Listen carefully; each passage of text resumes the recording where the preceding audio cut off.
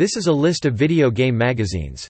The primary focus of the magazines in this list is or was video game journalism for at least part of their run. For general computing magazines that may also cover games, consult the list of computer magazines.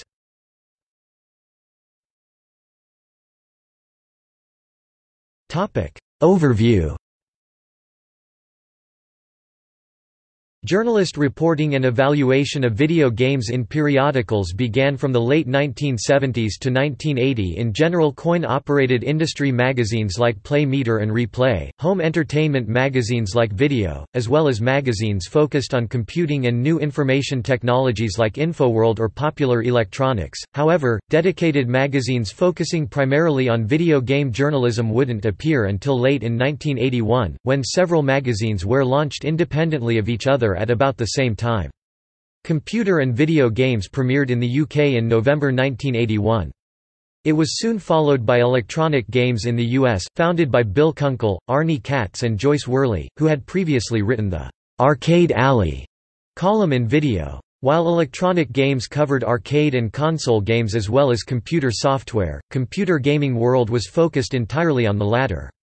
The video game crash of 1983 badly hurt the market for North American video game magazines.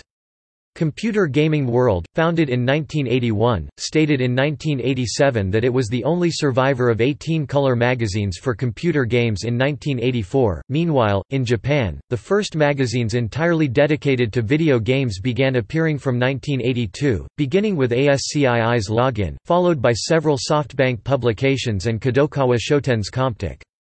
The first magazine dedicated to console games, or a specific video game console, was Tokuma Shoten's Family Computer magazine, which began in 1985 and was focused on Nintendo's Family Computer Nintendo Entertainment System in the West. This magazine later spawned famous imitators such as Famitsu in 1986 and Nintendo Power in 1988. In the mid-2000s, the popularity of print-based magazines started to wane in favor of web-based magazines. In 2006, Eurogamer's business development manager Pat Garrett wrote a criticism of those in print games journalism who had not adapted to the web, drawing on his own prior experience in print to offer an explanation of both the challenges facing companies like Future Publishing and why he believed they had not overcome them.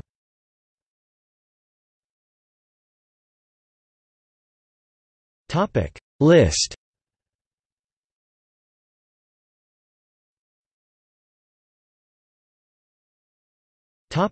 See also: